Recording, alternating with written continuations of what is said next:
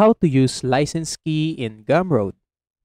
Hello, welcome to our channel, and in this tutorial I will teach you how to use your license key in Gumroad. So please watch till the end to properly understand the tutorial. And if you guys are wondering, you can check out the Gumroad website using the link down there in the video description below. So without further ado, let's get started. So as you can see right here, I'm on my Gumroad dashboard, and right here, if I go to my products, I can find my license key of my product. So each of my products have a license key, so that I can verify, I can use it to verify my customer's order.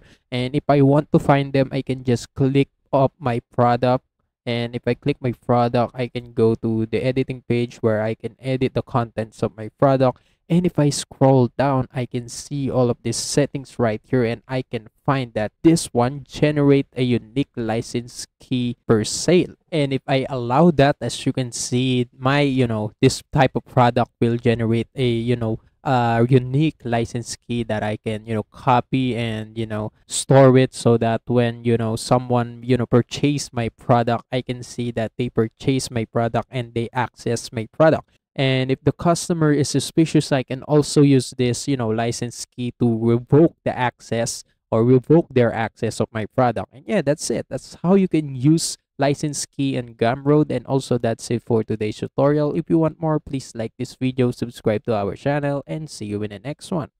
Bye.